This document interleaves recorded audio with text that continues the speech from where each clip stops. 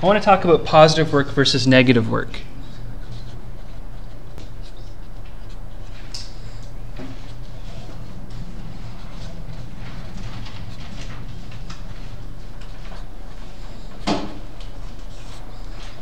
First of all, positive work.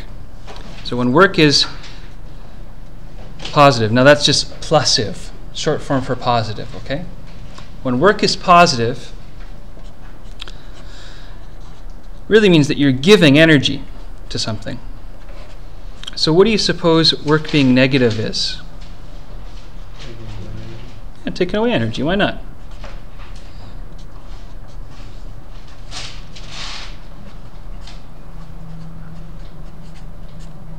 Okay, and of course we can give energy and we can take away energy. So this makes total sense. We can have positive energy and negative energy.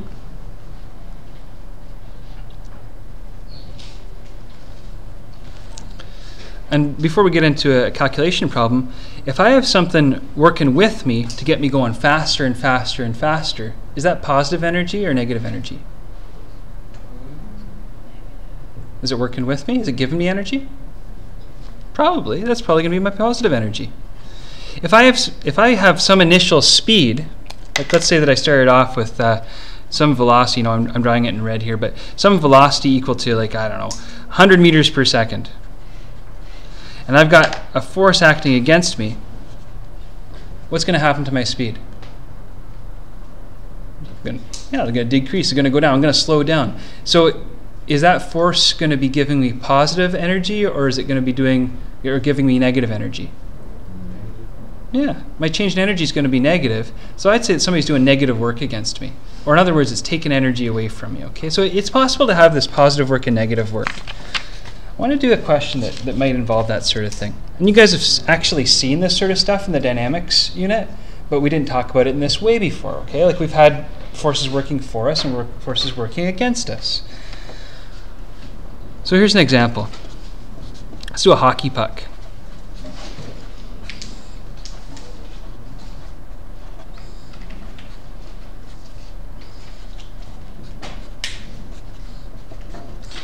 This hockey puck's going to slide along the ice.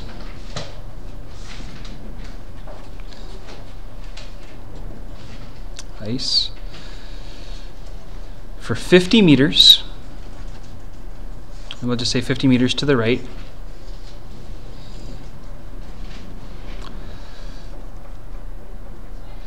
It has a mass of, I don't know, what's a good mass for our fictitious hockey puck?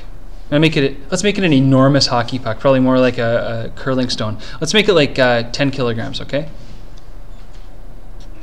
Just nice round values. That's the only reason I'm choosing it. 10 kilograms.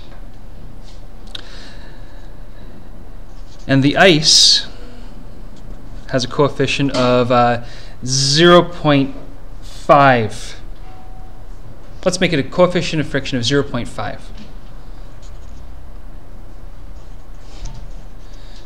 Coefficient of kinetic friction, I should say.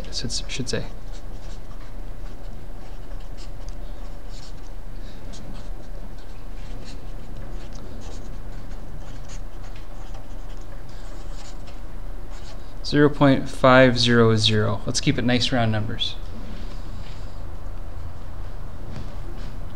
I'm going to take the sheet away in a minute, but I want to draw the free body diagram before I do, so that we have it sort of set up. So we've got our puck, and it may have its initial velocity to the right, because that's what its displacement direction is going to be. But the force all the while is going to be against it, because that's what friction does. It works against your motion. It's a reactive force. So we've got our normal force and our gravitational force, and while we might be starting going forward, friction is going to slowly bring us to a stop. So we could say that the work done by friction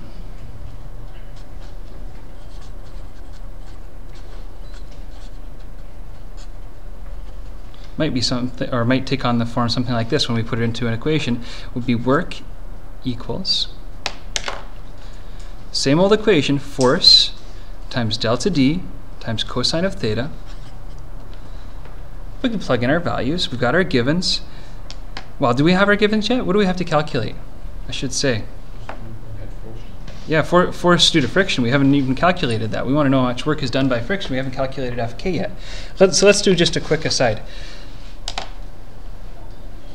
Fk is equal to mu k times F normal.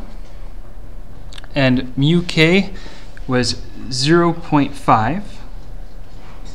And the normal force we're going to have to calculate. Well, normal force will be equal but opposite to the force due to gravity. So if force due to gravity is 10 times 9.81, force due to gravity is 98.1 newtons. And so normal force, equal but opposite, since we're on a horizontal surface here and no angled applied forces, is also going to be 98.1 newtons in magnitude, but upwards. So 0.5 times 98.1 newtons, oops, 0.1 newtons, was that 49.05? I think so.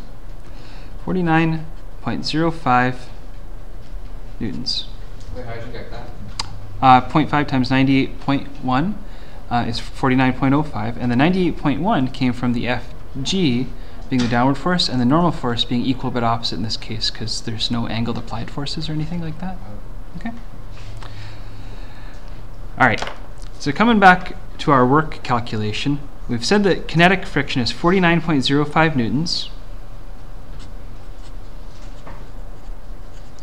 We've been told that our displacement is 50 meters. Well, that's an interesting thing. Do we have to define positives here? Let's take a look at the picture. We're not finished the equation yet. Cosine of theta. Well, what's theta this time between the displacement vector and the force vector? Are they in the same direction? No, I don't think so. One's pointing this way, and the other one is pointing this way. If you have two arrows pointing in opposite directions, what's the angle between them? It's not 0. 180 degrees. So we've got cosine of 180 degrees. Now here's where it gets a little bit interesting. What's cosine of 180 degrees? Try it in your calculator. What do you get? Yeah, I bet every single time, as long as you're in degrees mode, you're going to get -1. Okay? And that's where your negative sign gets introduced. So we don't even have to think about positive negative reference frames here, because the cosine theta takes care of it for us, which is actually kind of nice, right? So we can say 49.05 times 50. And can somebody help me out with that calculation? I think it's going to be somewhere around 1900, but I can't do it in my head. Oh no, I messed up my math. I'm sorry. What is the value? Yeah. Negative 2,452.5. Negative 2,452.5? Yeah. All right. And what are the units? Joules. Joules. Sweet. All right. Now we can round this off to 3 sig figs, and you'll get 2,450. So we can throw that in there just now. How come it's a negative? Well, because we have, mathematically, it's because we have cosine of 180 degrees. But going back to what we said just a minute ago about what positive and negative work means, did the friction give you energy or take away energy? Probably took away energy, right? So there's a reason there. There's a conceptual reason and there's a mathematical reason. And they both fit together. But all right. Let's try another one.